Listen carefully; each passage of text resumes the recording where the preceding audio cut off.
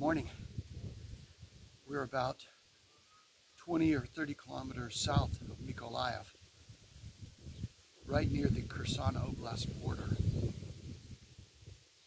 maybe 10 kilometers from the Russian lines. I wanted to talk about some of my feelings about the Ukraine war. I don't know if I can manage that very well. Last night we were out in some kind of front line emplacements, and we got stopped and detained for about a half an hour by a quite nice officer.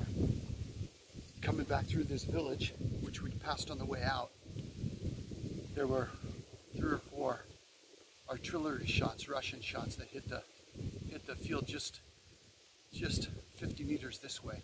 Missed the house that I'm sitting near, and caught the field on fire.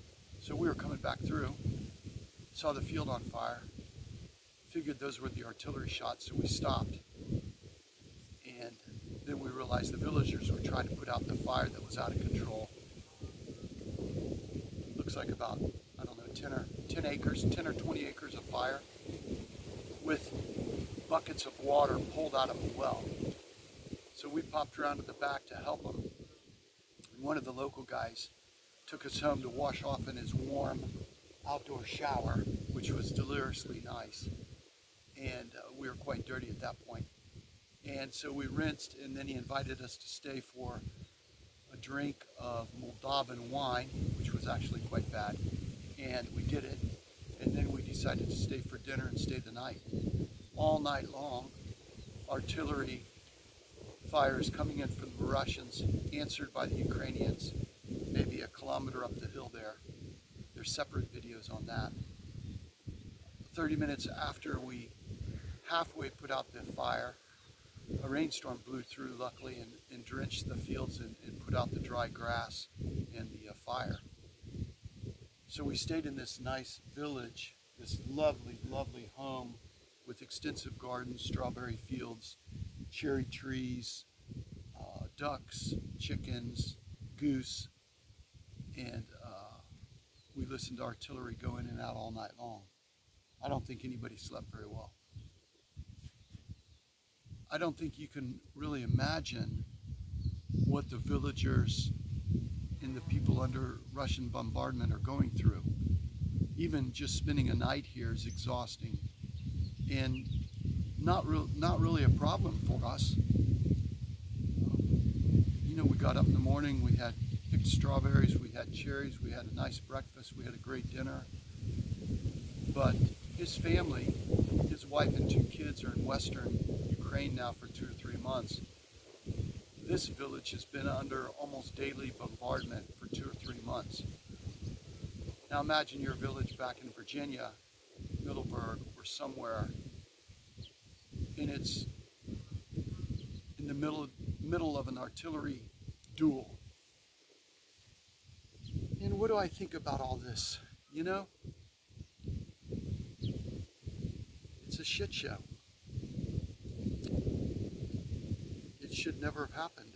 We should have supported these Ukrainians from 2014 on with $1 billion in aid, and they potentially could have built up their military defenses and their economy. Most importantly, they've got to build their economy, build their wages, so that they can actually have the economic base with 45 million people to build up their whole nation with the rich black soil and their resources, their biogas, their biotech, their drones, their technology, their aviation. Remember, they built the Sputnik and the Antonov. These are the Ukrainians. They built a lot of the top Russian technological avionics. If they have the right funding and it goes to the small and medium businesses to grow new businesses and potentially fund the larger businesses properly and transparently so the money doesn't disappear, this country should be one of the richest countries in Europe.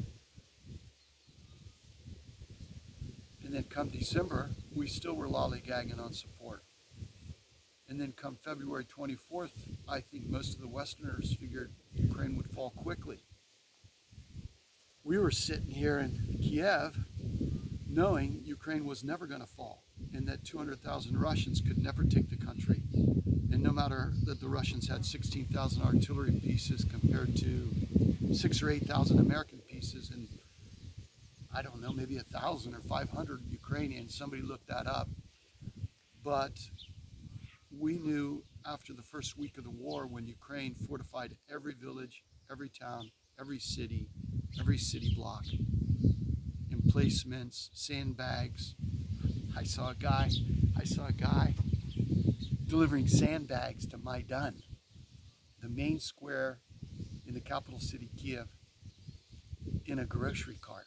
That's how tough these people are. I saw soldiers going to the front line in Ladas, totally kitted out in combat gear with AK-47s, in smart cars, and one dude in a Range Rover. Okay, guess he was an officer. The point is, these people were never going to lose, and they're never going to give up, and the Russians have no chance of beating them. So, you know, in a sense, it breaks my heart that the American support in December, January, February was nothing.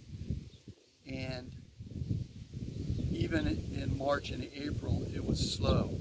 These guys need heavy artillery. They need a lot of weapons. They need night vision devices. They need all sorts of stuff, drones. They need a ton of support. And, you know, if the Russians lost 30,000, the Ukrainians certainly lost 10, though they're not publishing those numbers at all. And, you know, kind of back to the villagers.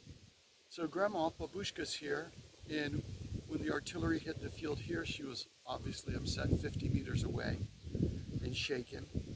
And we were talking to her later, and you know, remember the babushkas are the toughest nuts in the country. You don't get them to move during warfare or get too upset very easily. But she was shaking and nearly crying, and you know, I want to cry for her also. I feel like these people should not be under bombardment. They should not be having to live in a home without their wife and children to maintain the farmland and the crops. If you listen closely, you can hear the bombardment in the background. Hey, come here, come here, come here. Look at this big beast, man. He's huge. And they got dogs and cats everywhere. You gotta love this country. Who's your white daddy? Huh? Good boy. Good boy. All right, say hi to the video. He goes like, no, I'm gonna stay here. Come over here. Come over here. Good boy. Now you see the best side of him. Anyways, I feel pretty lousy for these people and what they're going through. And sure, we're seeing the destruction on TV and in the news media with some pretty clear pictures. But I think you have to start to imagine yourself living in a village with beautiful cropland like this, fruit trees, strawberry fields, onions, potatoes, everything you need. And every day, artillery could potentially drop 50 meters from your house if you're lucky. And, hey, get out of here. I'll come back to you later.